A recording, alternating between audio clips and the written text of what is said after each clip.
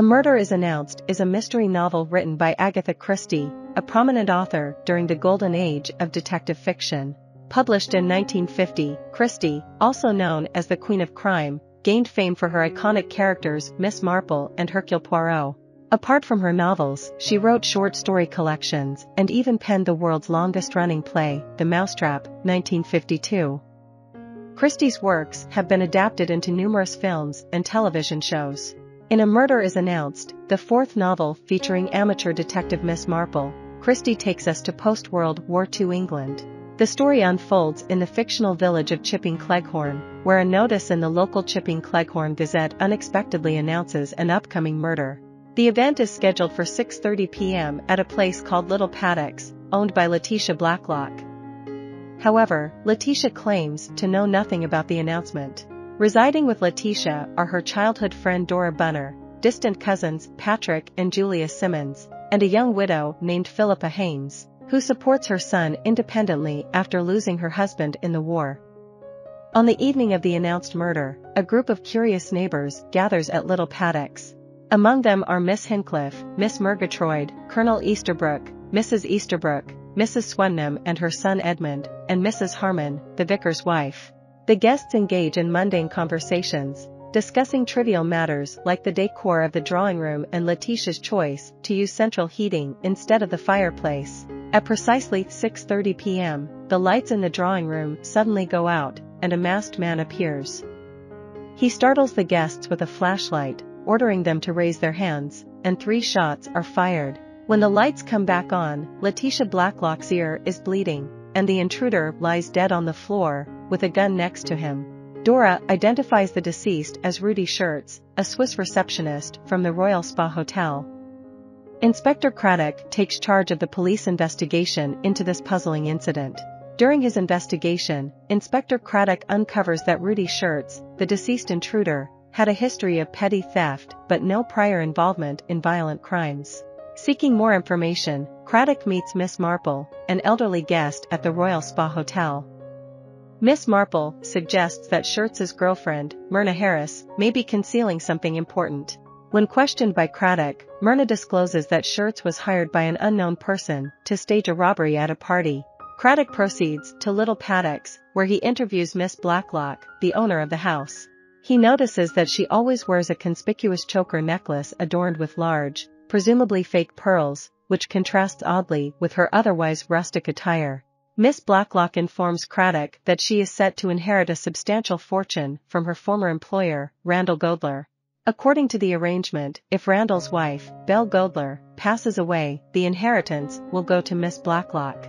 However, if Miss Blacklock dies before Belle, the fortune will be transferred to Pip and Emma Stamfordies, the twin children of Randall's estranged sister, Sonia. Craddock becomes concerned that Pip and Emma, wherever they may be, could be behind the murder attempt.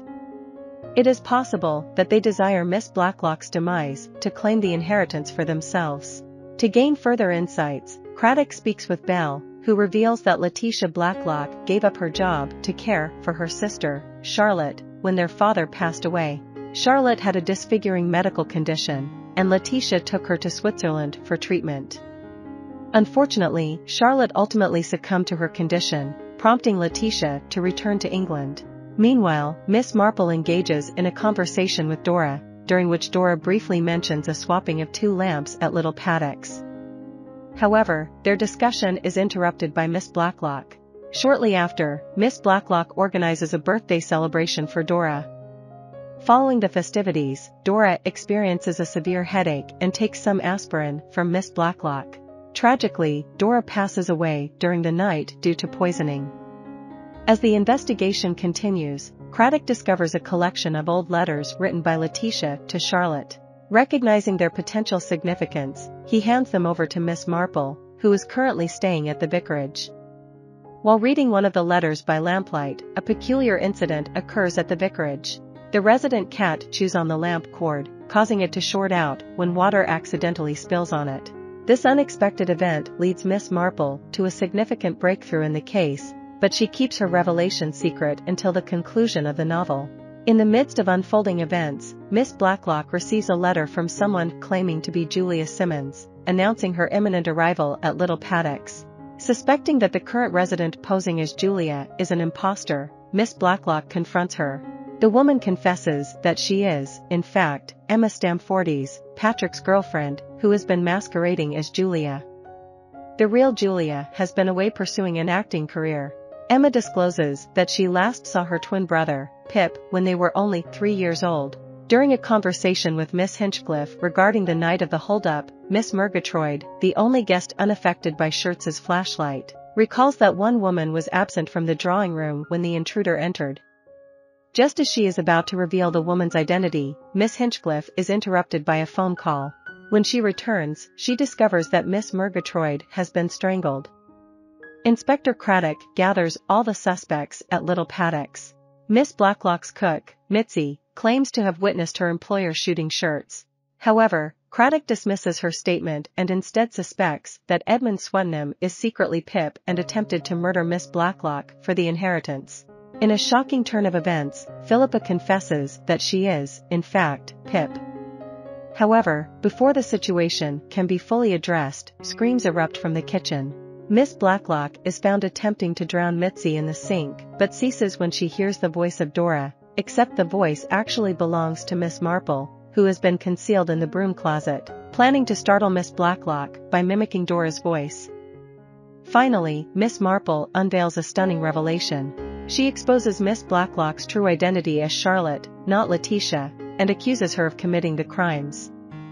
Miss Blacklock is promptly arrested. Miss Marple explains that Charlotte Blacklock suffered from goiter, an abnormal enlargement of the thyroid gland that caused her lower neck to swell. Following their father's passing, Letitia arranged for Charlotte to undergo surgery in Switzerland.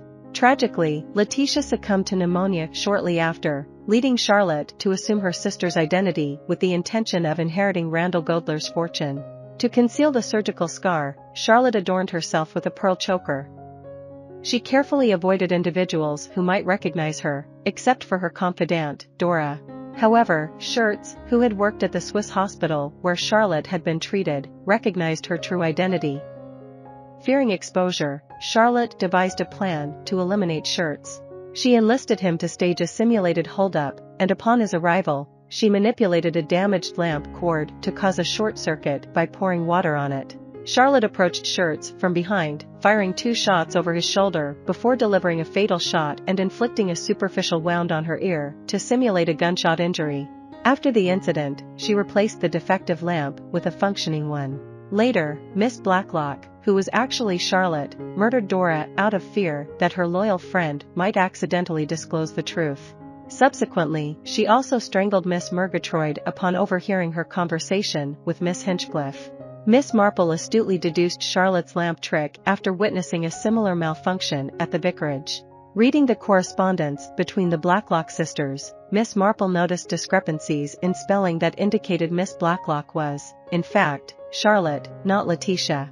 In a dramatic turn of events, Miss Marple reveals that she and Inspector Craddock had enlisted the help of Mitzi and Edmund to apprehend Charlotte. As Charlotte attempts to drown Mitzi, Miss Marple ingeniously mimics Dora's voice, prompting Charlotte to release Mitzi and confess her crimes.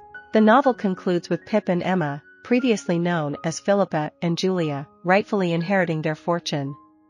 Pip and Edmund eventually marry and settle down in Chipping Cleghorn. I hope you enjoyed this video. Leave a like if you did and be sure to subscribe. Thank you.